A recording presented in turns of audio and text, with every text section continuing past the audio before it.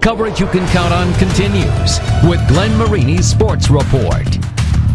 Reviving a program Kelvin Sampson left for dead, 3 Sweet 16s and 2 Big Ten titles in the last 5 seasons. All that not enough for Tom Crean to keep his job, as after 9 seasons, Crean fired by Indiana University.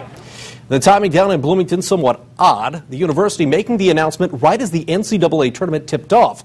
Coincidentally, it's an NCAA tournament that does not include the Hoosiers. Despite beating Kansas and North Carolina early in the season, IU didn't live up to those lofty expectations, and in a way, that sums up the Tom Crean era as a whole.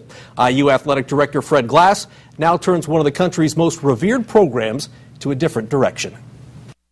Ultimately, we seek more consistent, high levels of success, and we will not shy away from our expectations.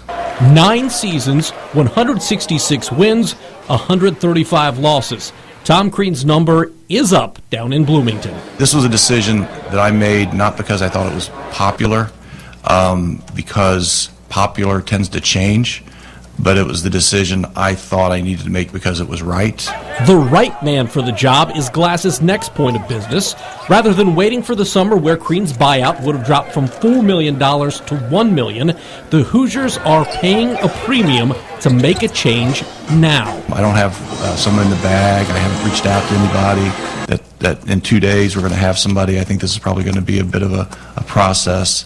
But sure, I've got an idea of the kind of people and some specific people I'd want to go after. Glass says he won't form a search committee and that he'll be solely responsible for the search and hire. Brad Stevens, Steve Alford, Dane Fife, among the many names being speculated. I'm confident that we'll get the coach we want to meet our expectations. I'm not sure Bobby Knight won the press conference when he was 31 years old coming from Army. So we're not going to, our goal is not going to be to win the press conference. Our goal is going to be to get the person we think can meet the very clear expectations